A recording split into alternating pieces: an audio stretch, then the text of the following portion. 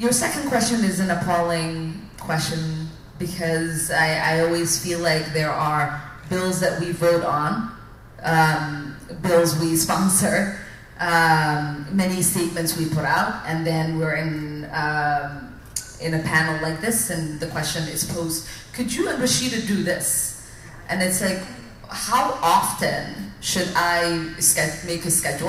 Like, does this need to be on repeat every 5 minutes? Should I be like, so today I forgot to condemn Al-Qaeda, so here's the Al-Qaeda one. Today I forgot to condemn FGM, so here it goes.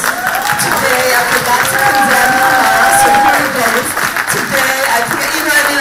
It is a very frustrating question. It comes up. You can look at my record. I voted 4 bills doing exactly what you're asking me to do. I have put out statements upon statements. There's a bill in Congress. There's a resolution that I am the co-author of that I voted out of the Foreign Affairs Committee.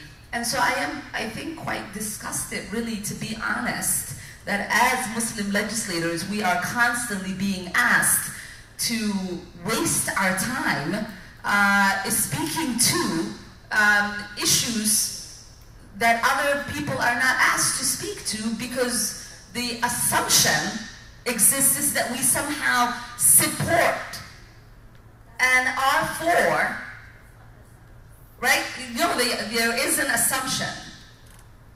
So I want to make sure that the next time someone is in an audience and is looking at me and Rashida and Abdul and Sam, that they ask us the proper questions that they will probably ask any member of Congress, or any legislator, or any politician.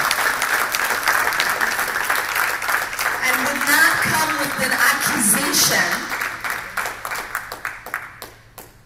that we might support something that is so abhorrent, so offensive, so evil, so vile. What we look for, and what this whole conversation is about, is that not only do we not have internalized fears about what we might believe and how that gets implemented, but that we also don't have, right, assumptions about what our value basis might be because of where we might come from and who we pray to. And so I would like, not just for you, but for everyone, to know that if you want us to speak as politicians, American politicians, then you treat us as such.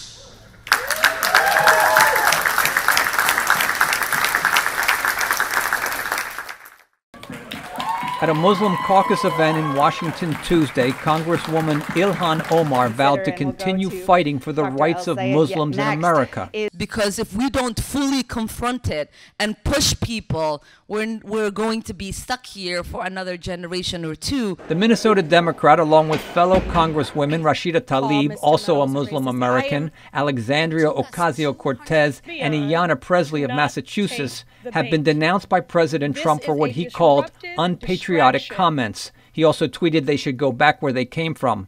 Omar, a Somali refugee who came to the U.S., is the only one of the group not born in the country and has been the target of Trump's fiercest condemnations.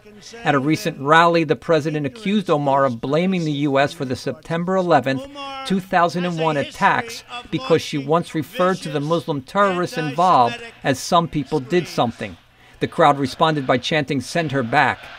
Omar also stirred controversy in February when she suggested in a tweet that rich Jewish American donors have too much influence over U.S. policy towards Israel. She later apologized after being rebuked by Democrats and Republicans alike. At the White House Monday, while meeting with Pakistan's leader, Trump continued to criticize the 4 congresswomen. Well, I think they're very bad for our country. I really think they must hate our country. In Minnesota, Omar was greeted by cheering crowds following Trump's attacks. Among her supporters at Tuesday's event was Khizr Khan, a Pakistani-American father of a U.S. soldier killed in Iraq, who at the Democratic Convention in 2016 criticized Trump's anti-Muslim rhetoric. The world and this nation looks up to you to lead. You have been chosen. Your time has chosen you.